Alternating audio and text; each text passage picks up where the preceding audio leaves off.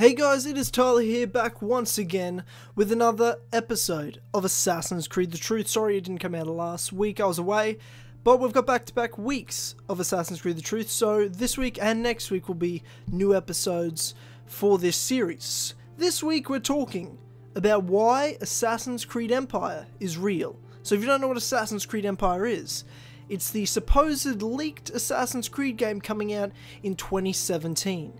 Set in ancient Egypt, and really we don't know anything else but that setting, that time period, and the release window of 2017. So this came from first a supposed Ubisoft developer on 4chan leaking information on the next game and explaining that Ubisoft will take a year off in 2016 and not release an Assassin's Creed game. It was then corroborated by Kotaku that that was in fact the case. So I'm going to talk about today why I think Assassin's Creed Empire is in fact 100% legit, 100% real, and we will see it in 2017. Now first of all, Egypt is a huge historical setting to place an Assassin's Creed game, something lots of fans have wanted or been afraid of happening for a very long time now. There's been hints all the way back to 2010 when comic book and poster images of Assassin's Creed Egypt sort of settings or spin-offs kind of were put up on the internet, even though they were just kind of comic art and nothing set in a sort of game setting. There's been hints all throughout the franchise that Egypt is an important location and country, with cities like Cairo and Alexandria being at the forefront of those important historical areas. From things like Arno sending an apple of Eden to Cairo, from Altair's son travelling to Alexandria to raise his family after Masyaf was abandoned. There's a whole lot of different hints and heaps more throughout the franchise that Egypt is an important location. In fact, the Assassin's Creed Council website has a whole site page with lists of hints all throughout the series and franchise that possibly hint and link somehow to Egypt, whether it could be to do with a future game, or really in most cases just to discuss in a relevant setting of the games it was mentioned in, because it had some sort of significance at that time, not actually hinting to any future game. But I'll leave the link to that page in the description so you guys can go snoop around for yourself. Of course there was the Kotaku leak, which is a huge thing. Kotaku have leaked Assassin's Creed 4 Black Flag, Assassin's Creed Unity, and Assassin's Creed Syndicate. In fact, back then it was Assassin's Creed Victory, and it was only 2 weeks after Assassin's Creed Unity had released. Kotaku are responsible for all of these leaks in Assassin's Creed games over the past 3 years. So they're pretty reliable when it comes to this. However, this is their weakest leak so far, because they're going off hearsay and we're supposed to believe what this guy's heard. Now, there's no real reason not to believe it as of yet, but because there just wasn't enough info at the time it leaked, it's kind of like, well, who really knows? He mentioned certain things from Ubisoft are going to take 2016 off was one major point, and they'll release the next game in 2017. They talked about the fact that it'll be set in ancient Egypt, also mentioning settings like ancient Rome, but they're not too sure on that. And they did discuss, though, that the character they'd use could potentially have a trilogy or sequels of games in his settings that can expand then from Egypt, who knows, to possibly Italy or Greece at that ancient period of time. They then went on, of course, to mention other things, such as why Ubisoft is doing this, because of the Unity debacle and how that affected Syndicate sales, and all sorts of things like that. It was a very interesting leak. However, it didn't have any screenshot leaked images or poster items or anything like that had in the last 3 years. Unity, they had screenshots. Victory, they had screenshots. Black Flag, they had a screenshot and a poster image. Like, they've had evidence, whereas this is all hearsay, so it's tough at first to believe. However, as many of you probably know, unless you've been living under a rock, Ubisoft announced themselves on their blog that the team behind Assassin's Creed will be taking 2016 off. And we'll talk later about what they're going to be doing for the future of the Assassin's Creed franchise. Now that's huge news, obviously, because that's 50% of the Kotaku leak 100% confirmed. So when Kotaku just come out of nowhere and talk about that, as well as of course the supposed developer that leaked and said that same stuff on 4chan that Kotaku did corroborate, when they go and say that, that's kind of, like I said, hearsay. You don't know for sure, but when Ubisoft just so happened to 2 weeks later confirm 50% of it, it goes from just being a guess that Kotaku or this 4chan supposed developer made to, okay, clearly they know more than we know and they know something going on inside Ubisoft. So that, to me, itself is confirmation for me that everything else they've said is true. Now, does that mean that in the next 2 years until Empire supposedly comes out, changes won't be made? There's not possible revamps to certain things, and there could be even some huge major changes that they're talking about now? Of course, there's a huge chance that that'll happen. Of course that could happen. However, I do still believe that if they're setting it in Egypt, that is what they're going to go with in 2 years. That's what we will expect in 2017 for the setting of Assassin's Creed. There's also, of course, the fact that it's said to be the Black Flag team working on Empire. Now, if you look at the Black Flag team, you have Ashraf Ismail, who was the creative director or the game director, and you had Darby McDevitt, who was the lead writer. Now, both of those people are supposedly working on a top secret Ubisoft project right now. So that already is a huge indication that this is the game they're working on. You also have Ashraf Ismail himself, who, when Assassin's Creed 4 Black Flag was about to come out, said that he'd love to make a game in Egypt. He wasn't confirming anything, he just mentioned that that's a setting he'd like to see. Now, it just so happens that this is the supposed next setting, and he's also working on a secret project, and he's a part of the team that's working on it. You know, there's so much lining up that it's just so hard not to believe, and to me, it just confirms all those things. Now that to me is the reasons why Empire is real in a real world sense. Now I'd like to talk about my theories of the game and why it makes sense in the actual story of Assassin's Creed that they will be going back to ancient Egypt. Now the first thing I want to talk about is the modern day.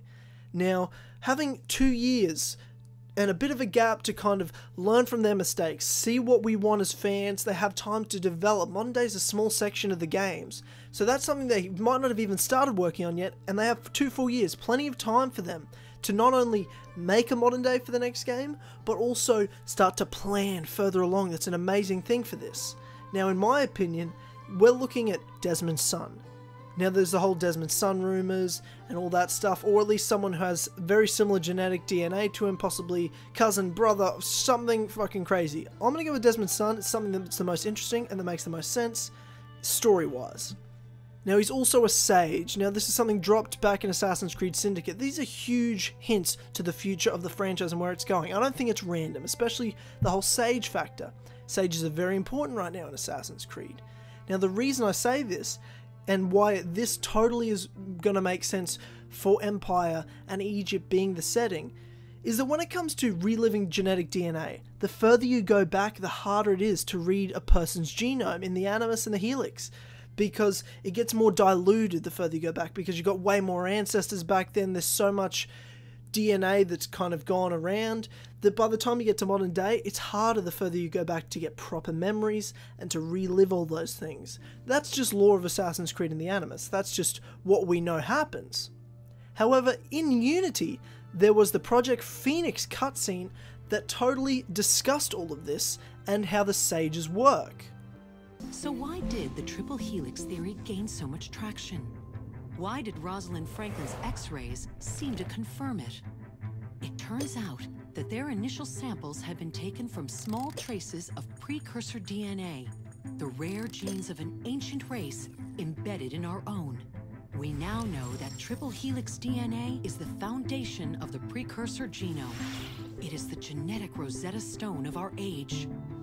If we can crack it open, if we can sequence the full precursor genome, there is no limit to the knowledge we will gain. Using Animus technology, precursor history will be open to us for the first time ever. Ancient languages will be unlocked, and ancient technology will be ours for the taking. Imagine what will be possible if we master the technology that underpins the pieces of Eden. Such discoveries would surpass 100-fold the splitting of the atom. Last year, we located a rich sample of precursor DNA in a donor whose genes contained human and precursor DNA at an incredible 25-to-1 ratio. Our work will begin with this sample. Our goal is to unravel the triple helix, sequence the precursor genome, and change the world for the better.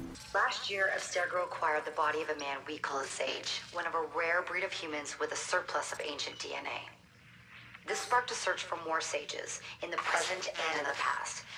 So as you see, sages have the triple helix. The double helix is what us mere mortals, normal humans have. That's the DNA we're used to having, such as Desmond. But let's just say Desmond's son, the sage, goes into an animus. Abstergo or the assassins can use that DNA, the triple helix, and go back, like the Project Phoenix trailer said, further than ever before. It's got high concentration of that DNA, it's more accessible to go back that far. Both you can relive the memories, at least in theory, of first civilization members themselves, but also it'll be clearer to go back further than ever. So that itself makes sense to have a sage as a character, like Desmond's son, to be a future protagonist of the franchise, and that'll help us be able to go back to settings like ancient Egypt, ancient Rome, ancient Greece. That works for us. It works in the lore of Assassin's Creed, and it works for where the game's supposedly going, especially with how it's all been set up. The leak also talked about having multiple games for the same character, like Ezio Auditore had. He's the only character to have a trilogy. I'll tell you, he got about a game and a half, Assassin's Creed 1 and parts of Revelations. And of course, Bloodlines, the side game that you kind of had. So I guess overall, I guess you got 2 full games, if you want to put it that way. But it's something when you look back at the franchise that they tried to steer away from after Ezio, because they felt that people were getting sick of the character. And now, once you've had a billion different assassins in the last 4 or 5 years since Ezio, they can look back and realize, oh shit, our most successful period of the franchise with interest was when we had one main character. Now, it doesn't have to be forever. We all knew when Ezio's time was done, it was done. We were happy to move on. It was the right time.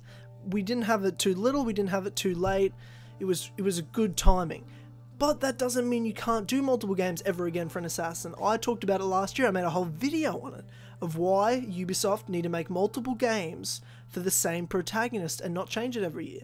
I also said in that video that I don't think it should be Jacob and Evie. I think we need to go back further, get a good time period, like the ancient times of Egypt, Rome and Greece, where you have one interesting time period that you can have one game in, and then you got all these interesting areas in that same time period that you can travel to in the next game and use the same character, like Ezio, who went from, Florence and Venice in 2 to Rome, then to Constantinople. You have interesting settings with multiple areas in that setting. You can have multiple games with one character.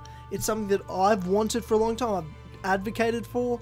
Ubisoft look like they're going to be doing it thanks to this leak, or at least are contemplating that concept. I think it's a good idea, especially with having the year off.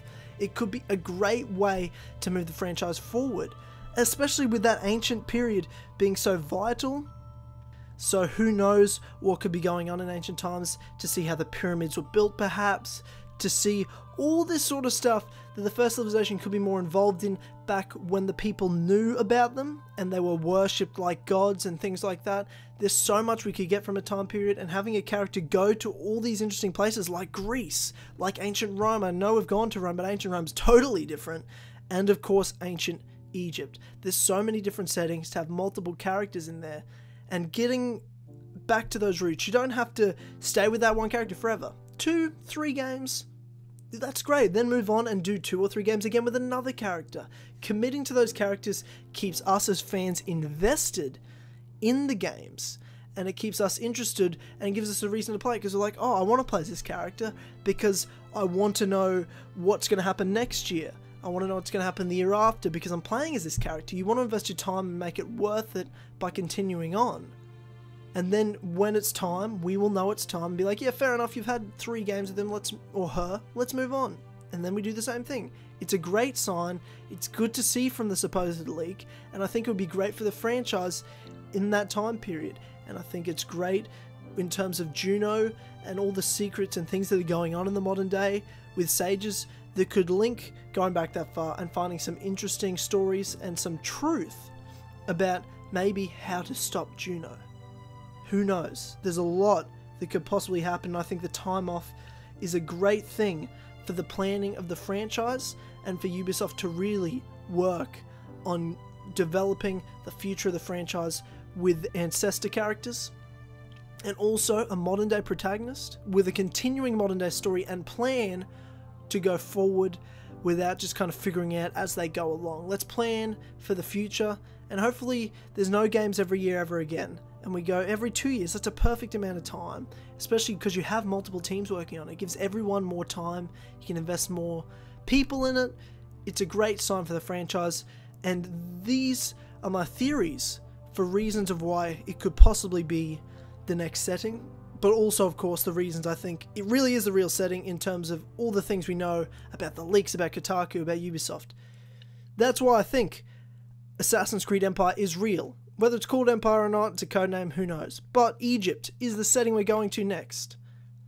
And because we have sages, because we have Desmond's son, and because we have all these things we need to find out to stop Juno, these are why we're going back so far.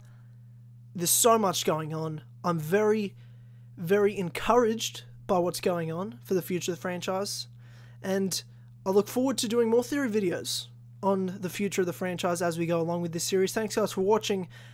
Look forward to more next week as well as going forward for Assassin's Creed The Truth, and I'll see you guys next time. And of course, let me know your thoughts of why Assassin's Creed Empire is real and what you'd like to see for the franchise going forward, both in modern day and for our ancestor character. Is Egypt something you want? Would you like to go have sequels for that character in ancient Rome, ancient Greece? Who knows? Let me know in the comment section below, guys. Thanks heaps for watching. I'll see you later.